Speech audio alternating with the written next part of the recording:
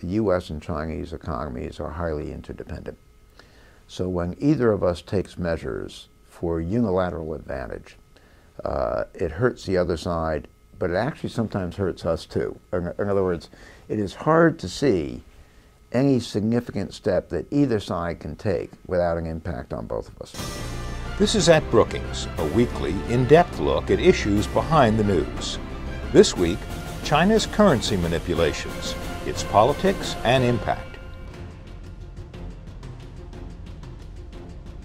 When it comes to trading with the U.S., it's no secret that China's vast export machine is a sore spot for many American workers and lawmakers.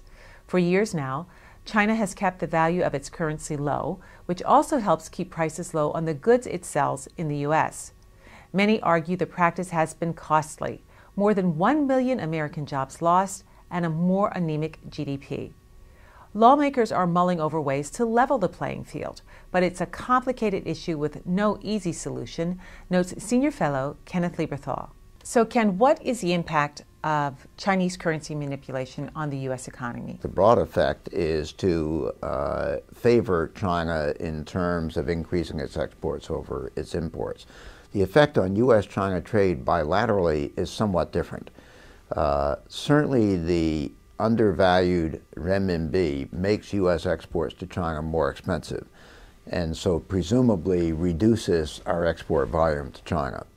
In the other direction, though, China's exports to the United States, its effect is sharply limited, and it's limited by a peculiarity of that trade, which is to say about 2/3 of the value of every item that China exports to the United States consists of parts and components that China imported from somewhere else.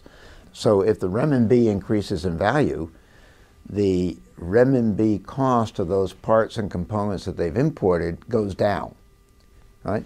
So roughly 2/3 of the change in the value of the renminbi vis-a-vis the dollar gets offset by the fact that they're importing 2/3 of the value, which they then turn around through assembly or something like that and then export to the United States. So it would take a huge change in the value of the renminbi vis-a-vis the U.S. dollar to have a very significant change on the value of Chinese exports to the United States. Well, I think what it really comes down to, what most people are concerned about, are jobs.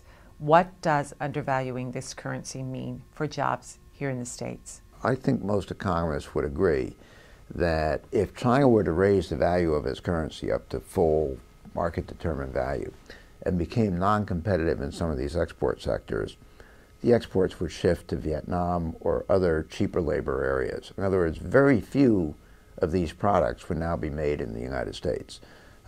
In most of the products China exports to us, especially the cheap manufacturers, we became non-competitive many years ago.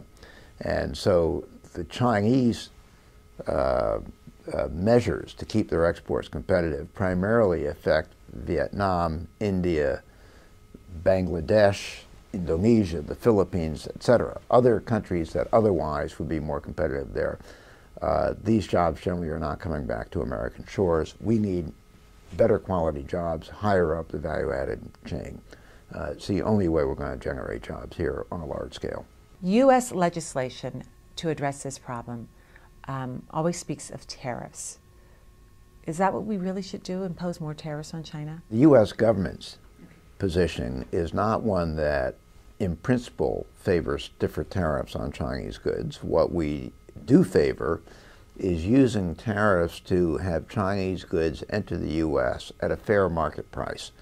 And so where we determine that an item is being sold at below its cost of production, in other words, is being dumped in the U.S., then we seek to set a tariff level that makes the real cost of that good in the U.S. market what it ought to be given the cost of production in China. Methodology for determining that is something that is debated endlessly, and I'm not about to argue that the results are accurate or the best they could be. But that's the principle. In other words, we in principle don't say we want to raise barriers against imports from China. We recognize that imports from China are, reduce the cost of living for Americans. But we want that to be on a fair market basis. Despite all of this, You say that China understands that it has to raise the value of its currency. Chinese themselves recognize that developments in Europe and North America and Japan mean that they cannot anticipate ongoing rapid growth of export markets. They have to shift to more demand being generated domestically. That would also satisfy people's needs and their desires much more, increase social stability at home. But to do that, they have to change the value of the renminbi. It's linked tightly into this whole series of relationships that ends up reducing domestic consumption in China. The reason they have not moved more rapidly is they're afraid that in the short term it will cost jobs in the export sector. Even though exports to the U.S. may not go down rapidly as they increase the value of the renminbi, they worry about exports to the rest of the world going down quite rapidly. And so losing a lot of export sector jobs, and they worry about social stability. So it's a matter of, sure, we know where we need to go, but we're afraid to take major steps to get there. Well, the connections between the U.S. and China are many, and the U.S. and China have to see eye to eye on a wide variety of issues. So what's to be done here? At the end of the day, well, we have a lot of complaints about, to my mind, in many cases, unfair practices by China that we really need to try to get corrected. We also have to take care. If we set up protectionist barriers, that does not help American consumers, right? So you want to find ways to highlight the interdependence and highlight the potential for win-win outcomes if each of us will move on the issues that are of greatest concern to the other. Chinese complain about our restrictions on technology exports. Some of those restrictions are absolutely warranted by national security concerns and that kind of thing. I don't think anyone would argue that all of them are warranted. And they're being reviewed, and hopefully they'll be adjusted so that we protect what we need to protect, but not extend those restrictions beyond what's really necessary. The Chinese are very worried about our domestic fiscal deficit because they're enormously heavily invested in the U.S. economy and the U.S. dollar. So, our ability to move on some of these issues is in China's interest. China's ability to move on currency and some other issues is in our interest. We each need to keep in mind we're both in this together. Each of us does better when the other side does better too. Stay up to date with the latest research, learn about Brookings events, and search our directory of experts, all from your mobile device. To download Brookings for your BlackBerry, Android, iPhone, or iPad, go to brookings.edu/mobile.